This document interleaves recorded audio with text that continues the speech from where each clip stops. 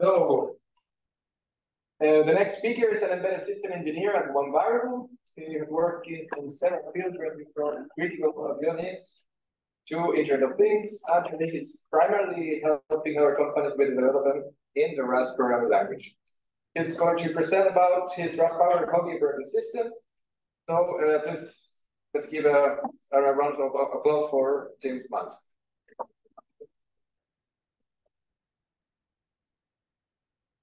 Throw HTML in here. I'm trying the things so I can share my screen. Probably, yeah, probably. I think if you want to.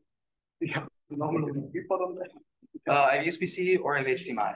We have a USB to USB-C. For the clicker. I have HDMI.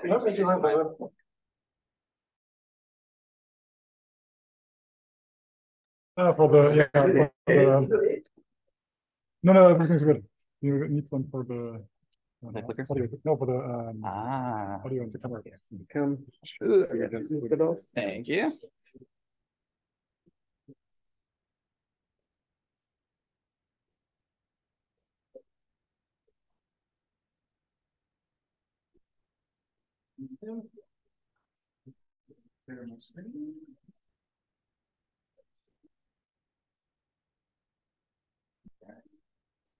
You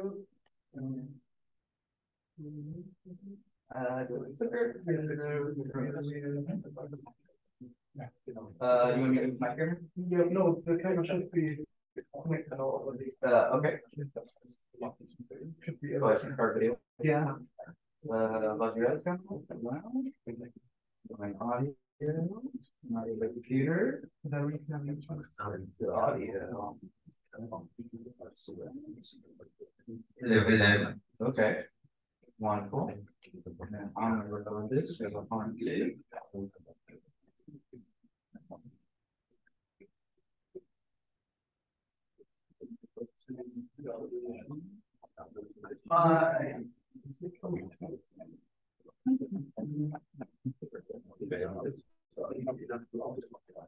Can't see camera in Zoom. I am sharing video. I can get it.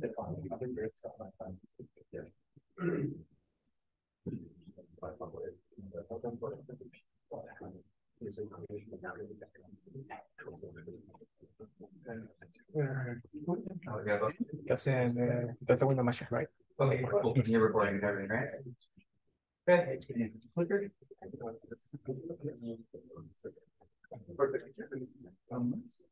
I can stay here. That's not a problem. Am I on it?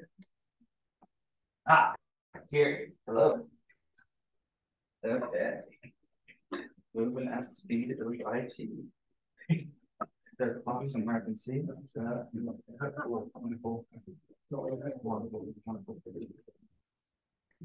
Thank you. All right. Let's see. I'll click this. Can I click this? I can't click this. Oh, yes, but I can. Here we go. Okay, cool. All right. Yeah, thanks everyone for having me. I'm probably the weird variety talk today because I won't be talking about Riot. I have used Riot in the past and got to know some of the contributors in Berlin quite a number of years ago, but haven't actually kept up with it too much other than what I've been trying to catch up with on the past weeks to make sure I don't sound too silly. But I'm going to be talking about a different operating system. So this is a MnemOS, which is I'm going to bail on this because which is a hobby operating system. So I've been working on MnemOS for a little over 1.5 years now. I do a lot of embedded systems consulting and a lot of odd projects. And quite often I find myself needing something a little bit more than an individual operating system. So MnemOS has become my sort of test lab for a lot of the other stuff that I do. So either throwing things into MnemOS or playing around with it there and extracting it out. So the name, which everyone has trouble pronouncing, comes from Mnemosyne, who's the Greek goddess of memory. I figured for an operating system, managing memory was pretty important. So I went with that. If you need to remember how to pronounce it, it's like mnemonic, same word root, memory. And like I said, it's a hobby operating system. You are all incredibly smart people, and you will be able to look through my claims and hopes and dreams and say, you didn't think about that, and you will be right. And if you want to come talk to me about it, I would love to talk to you about it. But don't approach this from a perspective of poking holes in what I've done, because there's lots of holes. But I'd love to talk to you about sort of what I have in mind and what it could be, maybe. So don't overthink it. And as a hobby project, it doesn't always have to make sense or be the best or most efficient way of approaching things, because for hobby projects, the most important thing is that you keep coming back to them. Because if you don't keep coming back to them, then they die. So hobby projects have to be a little bit fun, so you keep showing up and making it better over a pretty extended amount of time. So first, a little context. Luckily, we're in a room full of embedded developers primarily, so you probably don't need this slide, but in my opinion, embedded systems usually come in one of two flavors. The big option, which is embedded Linux. These are typically your gateways, but also sometimes standalone devices all the way up to displays in cars or other vehicles and things like that. And there's a ton of different ways to make them, and different companies prefer different things, but this is the big option. And quite often, if you start with the big option, you usually have to start shaving it down to be as small as it can be so that it fits whatever you're actually doing.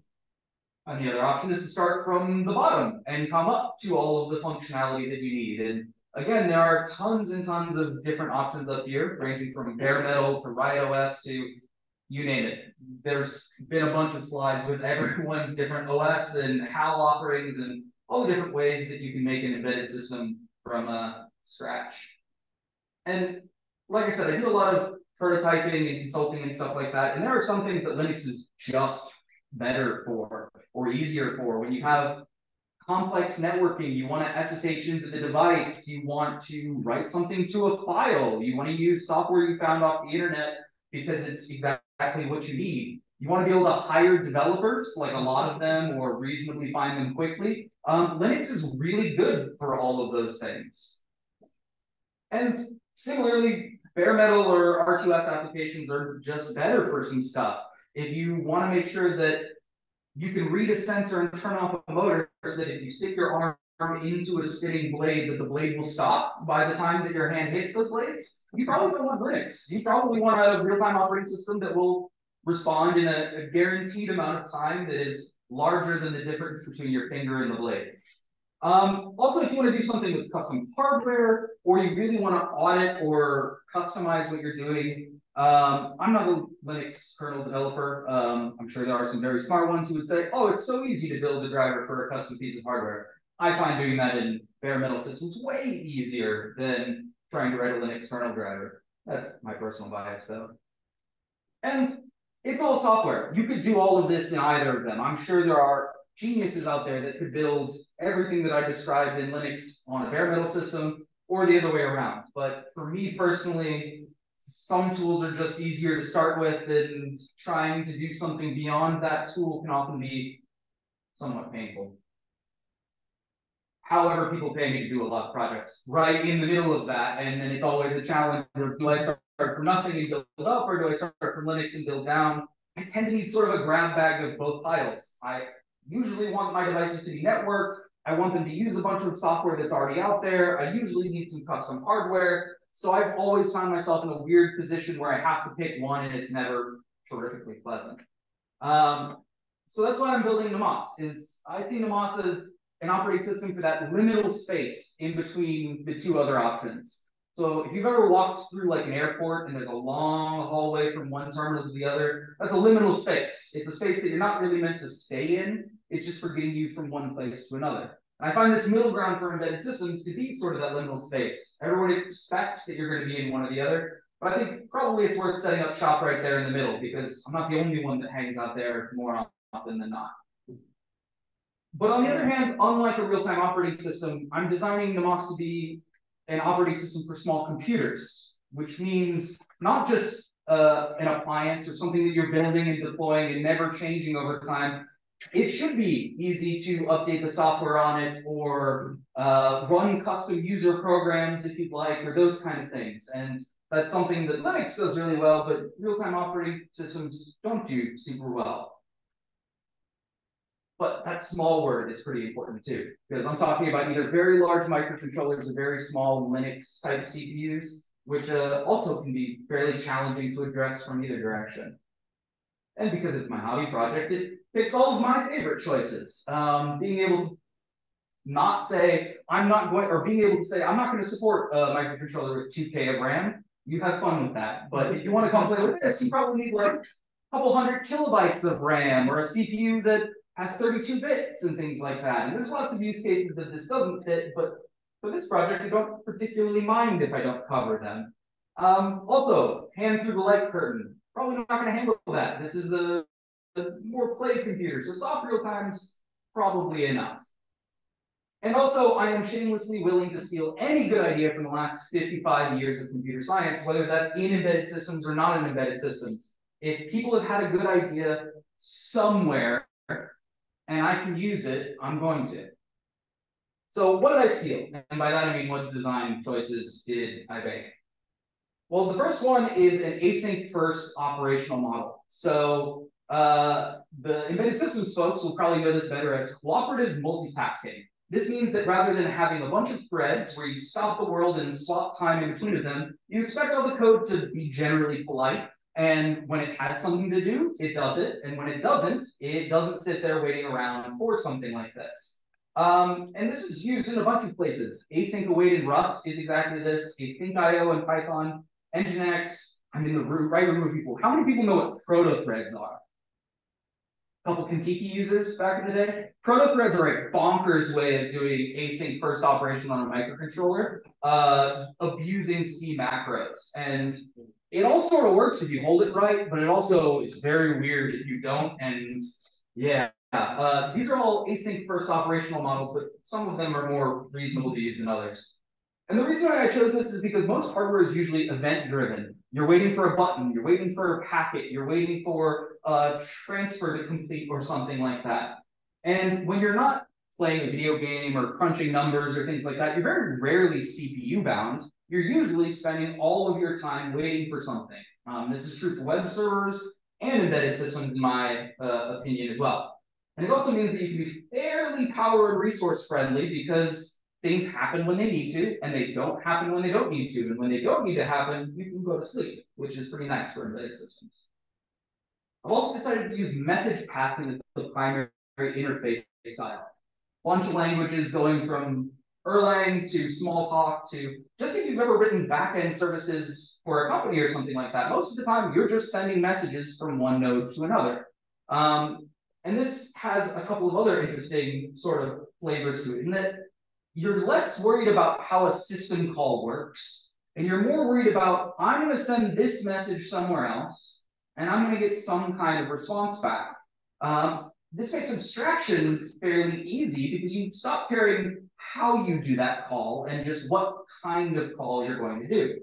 And since I already said I'm using async, message passing works great with that because you can stick messages in queues or channels and things like that, and you can get notifications when your response comes back, which means it plays really well with that first async choice. And like I said about not caring where the message came from, what if you didn't have to know whether the message that you're receiving came from somewhere else in the kernel, whether it came from user space, or it came over the network from another device? Because if you're writing a service that just handles messages, you don't really care where it came from other than security and firewall type things. You just say, I got a request, I service it, and I send a response back. And these days, deserialization or serialization can be really, really ridiculously fast. Computers are good at this, and we've come up with a lot of very good protocols that are very quick at this.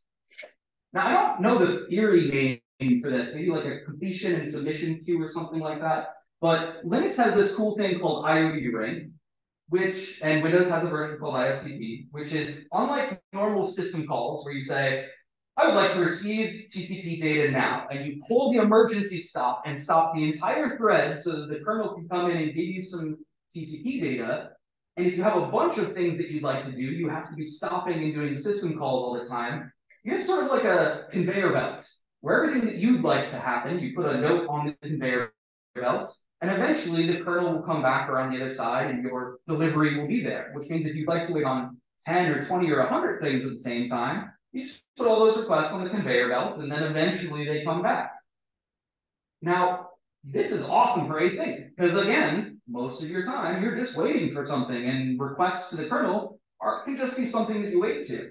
And when we already serialize all of our requests, hey, great, we can just use a ring buffer between user space and the kernel and start putting those messages in as messages on the conveyor belt and get a conveyor belt of bytes coming back the other direction, which means you really only need one stop the world system call, yield, which is, I have literally nothing else to do. Wake me when you've sent me something back. And a lot of the times you don't even ever need to do that, because every time the operating system preempts you because you have a driver event or something like that, it has an opportunity to work on some of those requests that came in, and you might not ever need to actually stop the world because you just keep getting stuff coming back on that conveyor belt as far as you're concerned. And again, I don't have a great research name for this, but I've just been calling it flexible kernel setups, or make the operating system a library, not a distribution. BSD rump kernels do this. C++ has a project called IncludeOS.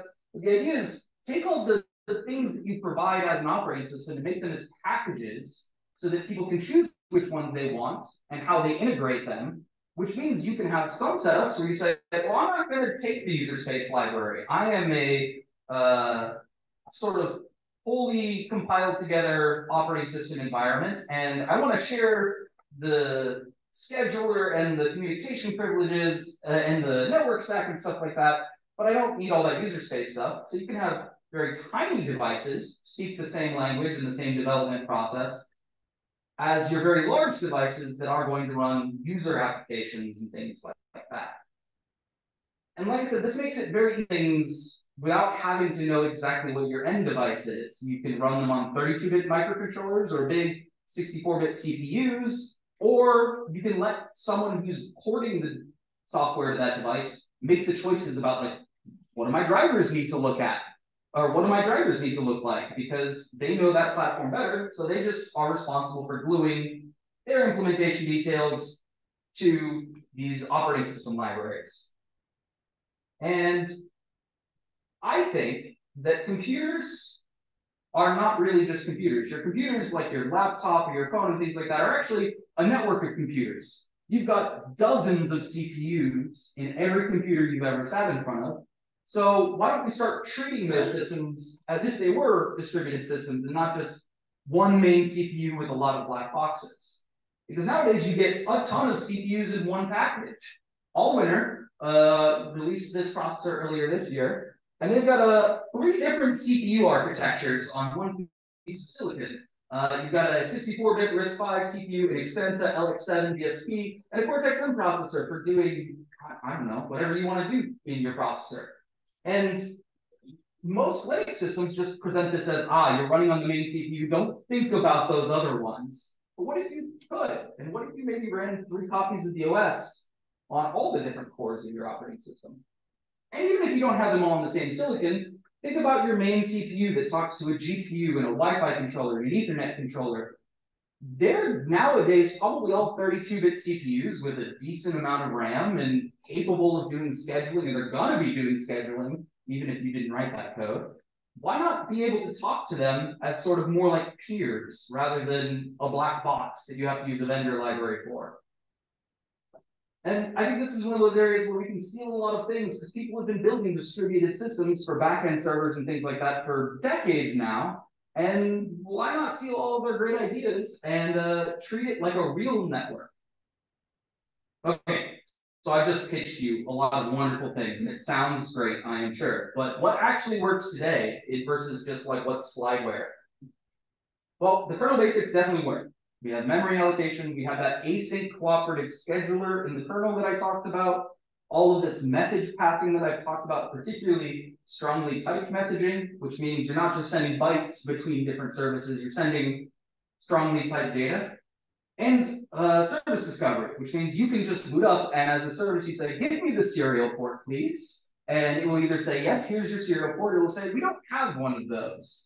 So you're able to decouple how different services work with each other, because you just say, look, I want a serial port. If you have one, give it to me. If not, we'll figure it out. So this is what the basics of a kernel service looks like. So this is on that 64-bit RISC-V processor. Don't worry if you don't speak Rust. But the big picture is when you register the service, you say, look, I'm going to allocate the resources I need, like a bidirectional byte channel, because I need to send and receive serial data. And then you say to the operating system, our model is a lot like opening up a TCP socket. You open up a socket, which allows you to accept incoming connections, and then you establish these connections with whoever you connect with. So you open up that socket, and you say, I can accept up to 4 sockets. Please let me know, here's a stream of requests for connections. Then you go ahead and you spawn your serial worker tasks, so whatever's going to take that outgoing data and turn those into DMA requests and spit those out a couple chunks at a time. And then the other side, you say, give this resources to the interrupt, because whenever serial data comes in, I'll get an interrupt. I drain that FIFO, give it over to the software and things like that. And then you just say, okay, I have spawned the service for serial ports. And now whenever someone asks for the serial port, anyone who asks for specifically a simple serial service will get you. It's like opening a socket to this service. We have some creature comforts in an operating system. We have some user interfaces. We have a Forth scripting language. How many people know Forth? Okay, about the same as Proto-Threads. That's about what I expect. And this is why that slide said steal from the last 55 years. Forth was released in 1970, so I couldn't just say 50 on that slide. It had to be 55 because it's now been 53 years. We have some tricks for multiplexing UARTs and sending structured tracing data. So we're not just getting log messages from the kernel. We're also getting more detailed data. I'll show you that on the slide. So this is our user interface. We're using a little black and white display. So this is our simulator showing an interactive Forth shell where we're running all of these things. The fun one is actually here, where sleep is a system call. So we say asynchronously, I would like to sleep for this amount of time. And instead of blocking the whole CPU, the scheduler says, cool, I'll wake you in 3 seconds. This is that structured tracing I was talking about. Rather than just having log lines, we actually get where in the code it's from, what service was going on, detailed info about things like what connection ID you have, what service kind is that, those kind of things. So if anyone's used structured tracing versus log-based tracing, we have a very compact binary structured tracing format. We ported this to a couple devices. Like I said, our main device right now is this Allwinner D1, which is a 64-bit RISC-V CPU. It's like the perfect example of that really big for real-time operating systems, little tiny for Linux. Like it's 1 gigahertz at single core, it's got half a gig of RAM. You totally could run Linux on it. It would be ridiculous to run an RTOS on it, but that class of devices is sort of what I think the sweet spot is here. We've also ported it to other devices like the ESP32C3, as well as x86-64 and QEMU, because we could, which is fun. And we also have a couple simulators, one that's native, that works fairly similar to the RIOT native port, where it runs locally in a process and pretends to have all of these things attached to it. We also even got it ported to WASM, so there's a link on our GitHub page where you can just go to your browser and it loads the operating system in a tab.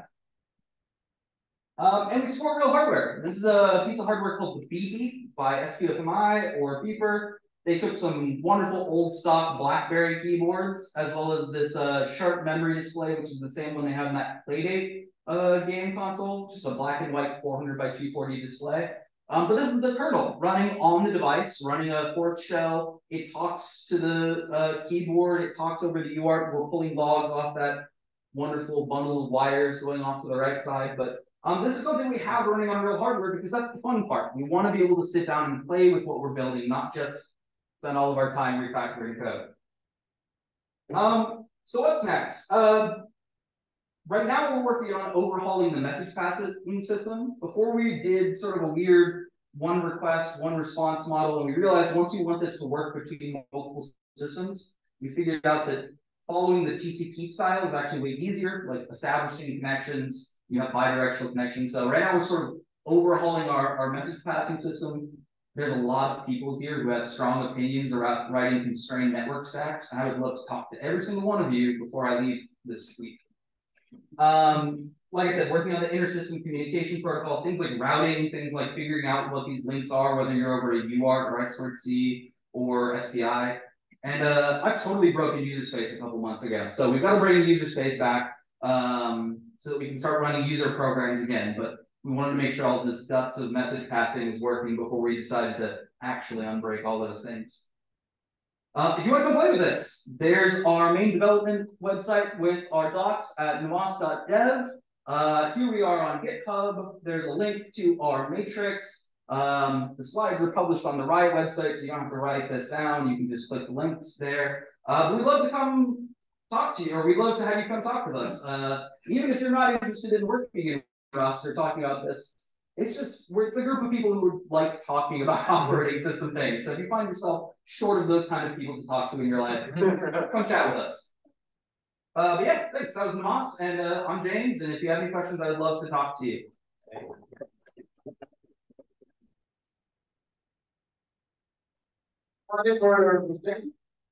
Do we have any questions from the audience?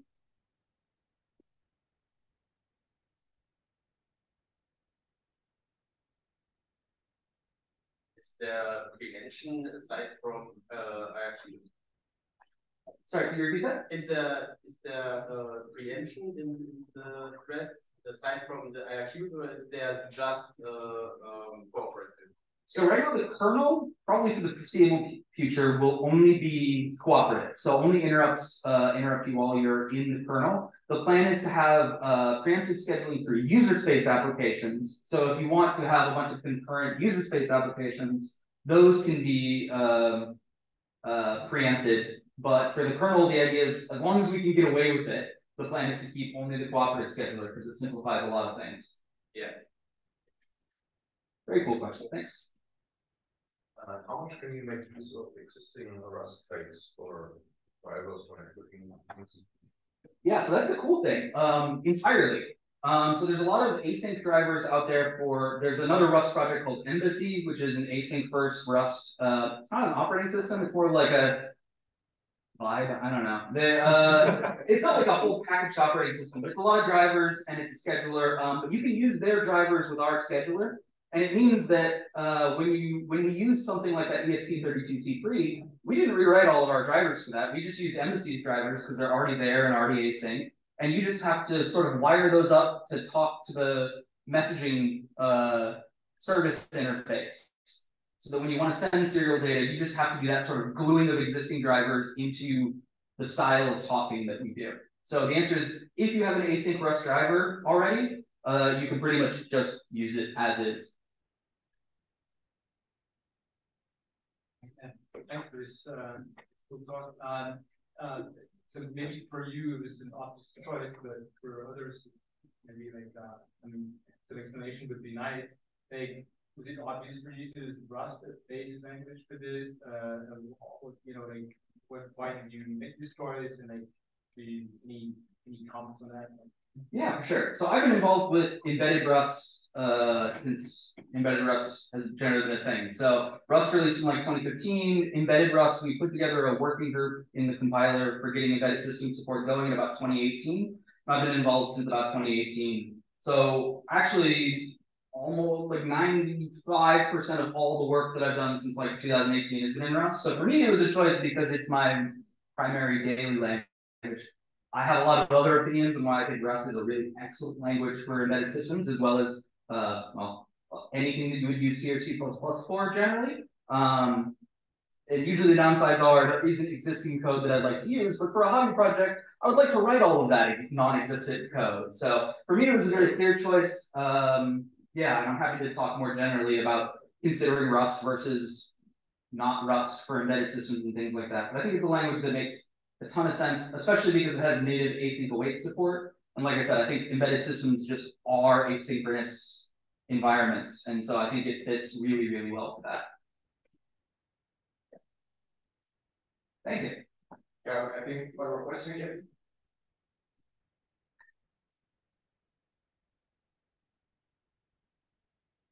So thank you for the interesting talk. I have two questions actually.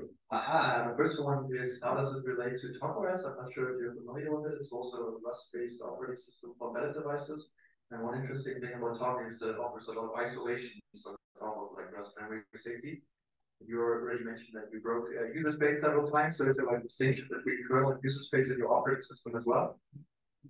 Yeah, so what it has related to TalkOS, they both use Rust.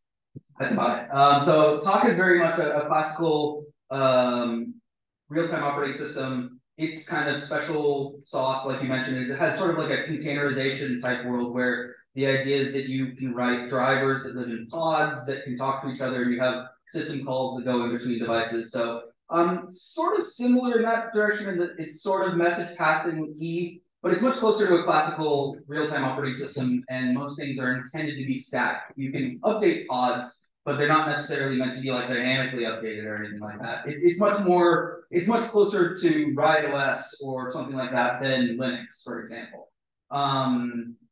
Second question, isolation in user space. Yeah, so I mentioned that there's like three main ways I want to use MnemOS. One is like the totally statically linked run kernel, and that's for very tiny devices like RP2040, where you statically compile everything together. And it's a lot like an embedded system. You just happen to be using all of my user space and communication libraries. Second one would be something where you have like 0 or 1 applications, where you do have a firm line between user space and the kernel. And I have this imagined for mostly devices that have an MPU, but not an MMU, where remapping is not a thing you can do, but you can do isolation. So the kernel would still have that MPU isolation, but it's not going to run multiple applications because it can't like swap them in and out or page them or whatever. And then for more full-featured devices like RISC-V CPUs or ARM Cortex-A devices where you have an MMU, the idea is to really use the MMU to isolate the kernel from user space and different user space applications from each other, minus the message passing link, which you might do like firewalling and filtering on to make sure that only certain devices can talk to certain certain applications can talk to certain services and things like that. That answer what you were looking for? Actually, a quick question. So this is about the simulator that you mentioned. Can you talk a bit more about that? Is it just like a generic RISC-V simulator, or is it just like the right native target that attempts to execute the code like 68.6? Yeah, so it runs completely native. It doesn't do emulation like QEMU. It is really just running in an operating system thread. So it runs the scheduler inside of a thread, and then if you want to simulate things like a serial port, you run that in another thread, and you we sort of cheat and say something like, "Oh, apparently I have muted myself. I apologize if anyone missed questions." But no, it's much more native in that it's running a thread. You can spawn other threads that pretend to be hardware or classes and things like that, and then you sort of responsible for gluing the fake stuff to real stuff. The operating system is just a library. It runs just exactly the same. I can show a demo, not now because I'm outside, but if anyone wants to see it, there, or really easy, just go pull down the repo and hardware will run in the development folder, and it'll boot up with a simulator with the display, and you type into it and stuff like that. If you really want to play around with it. Okay, I think I'm gonna kick out now. Thank you very much. I have a lot of stickers and stuff. Please come talk to me. And yeah, thanks for having me.